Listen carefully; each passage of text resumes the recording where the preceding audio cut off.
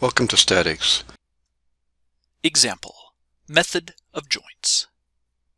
In this example, we have a three-membered truss. It is supported by a pin support at B and a roller support at C. A force of 500 newtons is applied at point A as shown. We will find the force in each member. Our first step is to draw a free body diagram of the full structure. I replace the pin support at B with X direction and Y direction reaction forces. I replace the roller support at C with a Y direction reaction force. I also calculate the length of member AC. I will leave it in this radical form for convenience.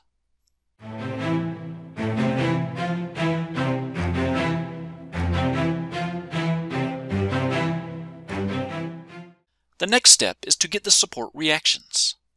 I will first sum forces in the X direction to 0 to get reaction Bx.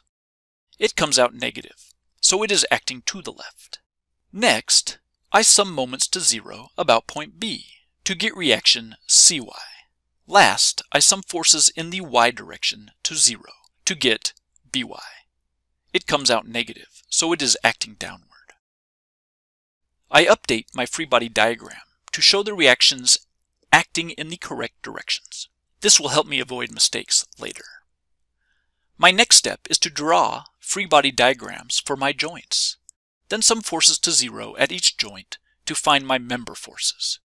Here's the free body diagram of joint A. It has three forces acting on it. One is the applied force, and the other two represent the unknown member forces. Note that I draw the unknown member forces in tension pulling on the joint. Here's a free body diagram of joint B. There are four forces acting, two of which are unknown. Here is the free body diagram for joint C. There are three forces acting on it, two of which are unknown. I can start summing forces at any joint since they all have just two unknowns.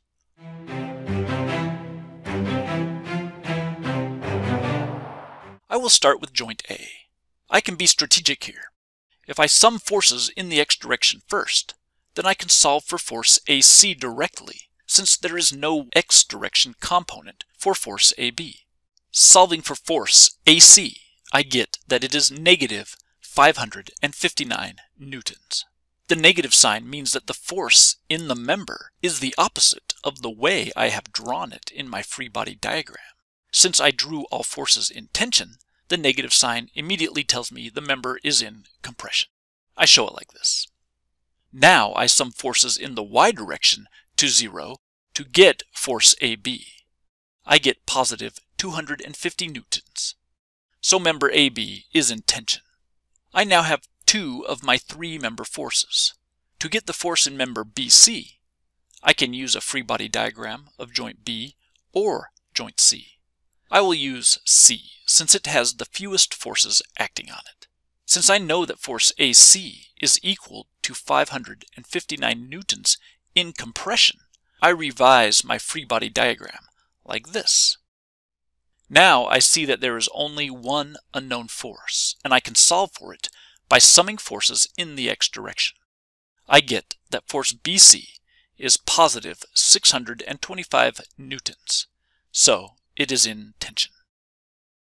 As a final step, I will draw a force diagram, which is a free body diagram with the member forces shown. I identify the member force magnitude and direction using T for tension and C for compression.